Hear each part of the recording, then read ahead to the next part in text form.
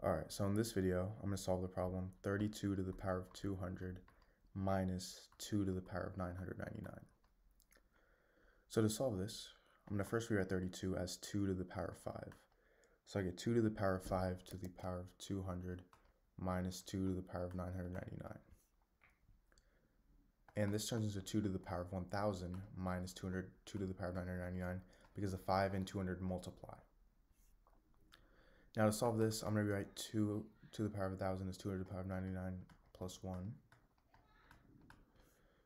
So I get 2 to the power of 999 times 2 to the power of 1 minus 2 to the power of 999, which is equal to 2 to the power of 999 times 2 minus 1, which is equal to 2 to the power of 999.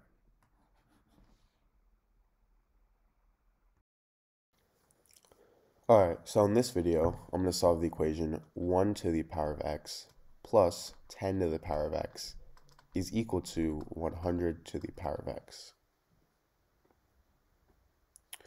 So, to solve this, I'm going to first start by rewriting this as 1 to the power of x plus 10 to the power of x is equal to 10 squared to the power of x.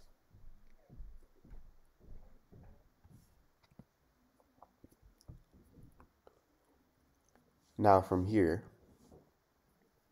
I'm going to look at the term 1 to the power of x. Well, let's say we have 1 to the power of any number, like 1000. This is still equal to 1.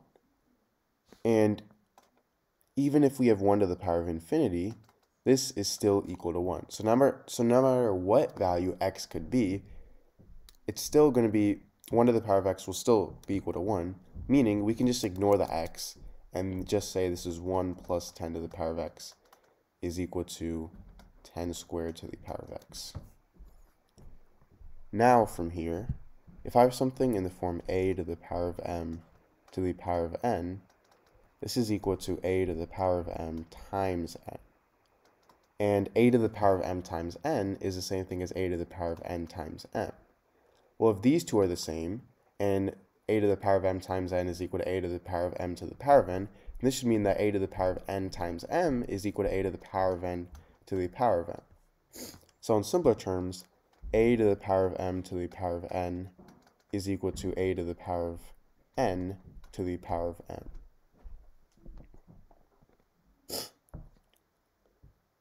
So, for 10 to the power of 2 to the power of x, I can switch the values of 2 and x. So now I get 1 plus 10 to the power of x is equal to 10 to the power of x to the power of 2.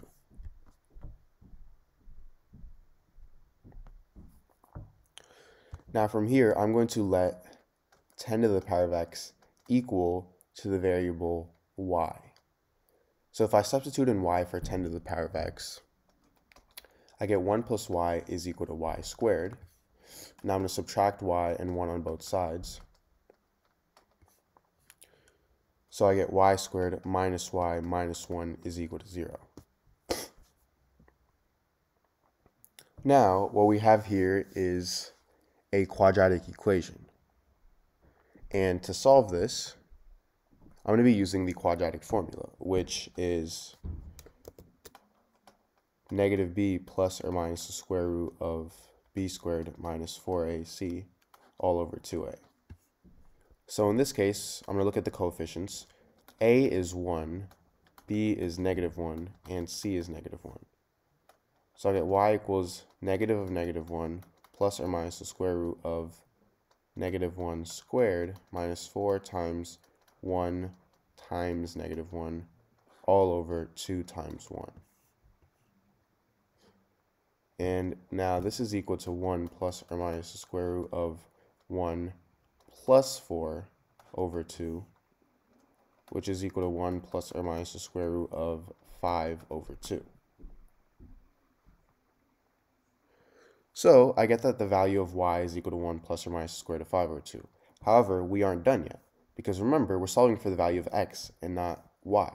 And we let 10 to the power of x equal to y. So I get 10 to the power of x equals 1 plus or minus the square root of 5 over 2. Now, this gives me two equations. I get 10 to the power of x is equal to 1 plus the square root of 5 over 2. And I get 10 to the power of x is equal to 1 minus the square root of 5 over 2. So I'm going to first start with 10 to the power of x is equal to 1 plus the square root of 5 over 2. Well, to solve this, we want the x over here, which is an exponent, to turn into an actual term. And to do that, we're going to use logarithms. So I get log 10 to the power of x is equal to log of 1 plus the square root of 5 over 2 when I take the log on both sides. And now, if I have something in the form log a to the power of b, I can move this exponent b to the front, so this turns into b times log a. So I can move x here to the front, and I get x times log 10 is equal to log of 1 plus the square root of 5 over 2. Now, I'm going to divide both sides by log 10 because x, we want to isolate x. So these two cancel out, and I get x is equal to log of 1 plus the square root of 5 over 2 over log 10. Now, if you already know, log 10 is equal to 1. So x is simply equal to log of 1 plus the square root of 5 over 2.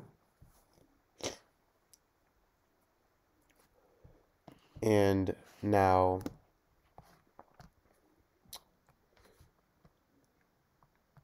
the exact value of this is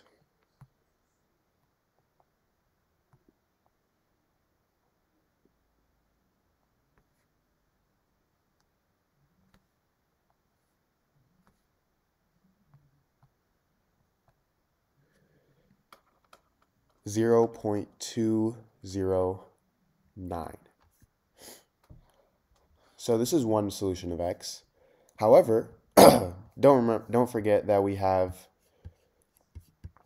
the equation 10 to the power of x is equal to 1 minus the square root of 5 over 2. So to solve this, we're doing the same thing. We're going to be using logarithms. So I get log 10 to the power of x is equal to log of, this time 1 minus the square root of 5 over 2.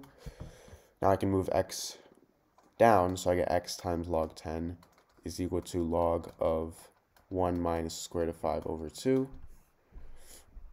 And we don't even have to divide both sides by log 10 because we already know log 10 is equal to 1.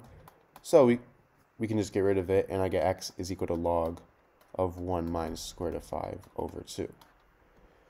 Now, the log of 1 minus the square root of 5 over 2, the exact value of this is actually going to be negative 0.209 plus 1.364i. So there is an imaginary number in this. So this is my second solution to this equation. Now, if you haven't already, please make sure to subscribe, leave a like, and share this to any of your friends or family. Thank you.